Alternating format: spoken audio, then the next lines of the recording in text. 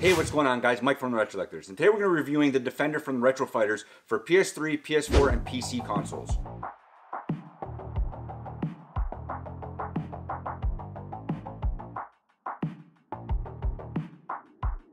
When it comes to the PlayStation, it is no secret that I do not like the controllers.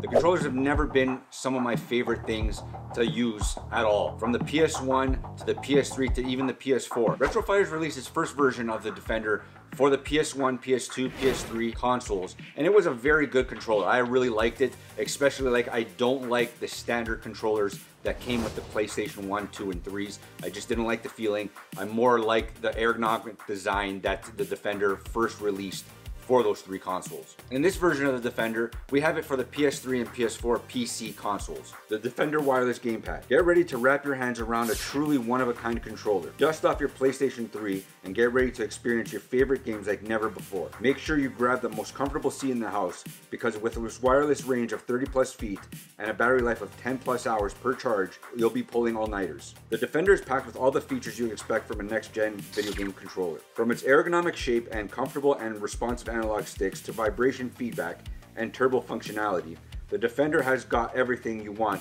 and nothing you don't. The Defender features Bluetooth wireless technology, compatible with PS3, PC, and PS4, pressure-sensitive buttons, 6-axis functionality, comfortable and responsive analog sticks, vibration feedback, wireless range of up to 30 feet, LED indicator, and includes USB-C charge cable. Now, I do most of my gaming on console, whether it be the PS4 or the Xbox consoles. And the ease of use of this controller, just connecting through Bluetooth to the console, is second to none. Turn on a console, turn on this controller, and away you go. The overall design is a mirror image of the PS1 and PS2, PS3 Defender. It's exactly the same. They look very, very similar. There's some things I don't like about the Defender controller. One being the D-pad. I don't like the height of it. It feels a little bit low to the actual body of the controller. I feel if you're playing Street Fighter or any fighting game, you're very close to the actual controller base, and doing a forward, down, down, forward motion, I feel like you're touching more than you're actually pulling off the move. Another thing I'm not too fond of is its overall weight. It's very, very light in comparison to a PS4 controller. It just feels a little bit on the cheap side, but it does fit your hands perfectly.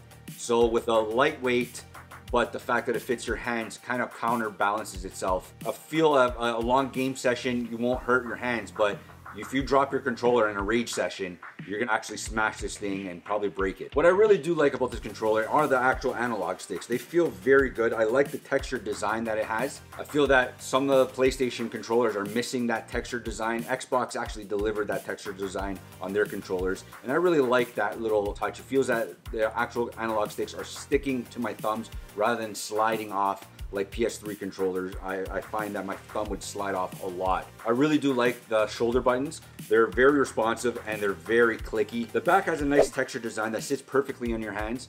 It doesn't give it too much of a wiggle room when you're holding it for too long. It just sits nice and snugly in your hands. Let's take it to a few games on the PlayStation 4 and see how it responds. Using the controller has been a blast. I just find a little bit of a situation with the analog sticks. They are a little bit more sensitive than I'd like, especially in a game like Call of Duty where precision is everything. And I have my sensitivity to a medium range, and I use it with my PS4 controller, and I have no issues with that. But with this, I find it's very sensitive for, you know, those very precise movements that you need in a controller.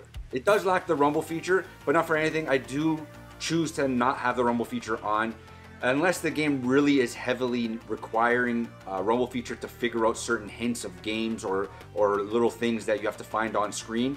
But most of the time, if I'm playing a certain game and it's just basically just going off rumbling, I find that it's wasting the battery more than it actually should, and I normally turn it off anyways. Like I stated before, it does have 6-axis support, but I didn't get a chance to test that out. Comparing the two Retro Fighter Defender controllers, they're exactly the same. They're built the same. They have the same weight. But when you're putting it against a PS3 controller, the PS3 controller does have a little bit of a weight to it. The buttons, again, I'm not a big fan of the PS3 controller. I don't like the analog stick placement, even though they are side by side. I just don't like the dog nose protruding analog sticks. I like the basically concave analog sticks. I also like the longer grips on modern controllers. The PS3 find that their grips are very small and too tight for a controller.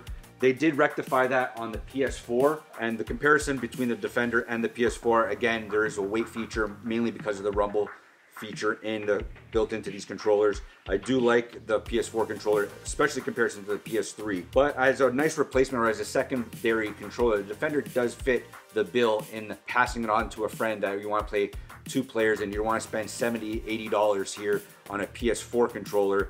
You can get a nice Defender over here for about $40 shipped to you, and that's a great deal in itself. Minus a few issues with the controller, I did have a good time using it. It does feel very good. The sensitivity does throw it off, but I'm sure in certain games, maybe a 3D platformer or something along the lines like an RPG where you don't need precision movement, you could get away with this. Retro Fighters has a really good knack of building controllers, and this is no different. The Defender did hold up to the test that I did put it through, and it does feel very good in the hands. It's ergonomic design, its triggers, its analog sticks, its D-pad. Again, few issues with the D-pad. But overall, it was a very good controller for a secondary player. What are your thoughts? Let me know in the comments down below. Did you guys have a chance with the Defender controller, either on the PS1, PS2, PS3 version, or the PS3, PS4, PC version? Let me know in the comments down below. Please like, comment, subscribe. Thanks, guys.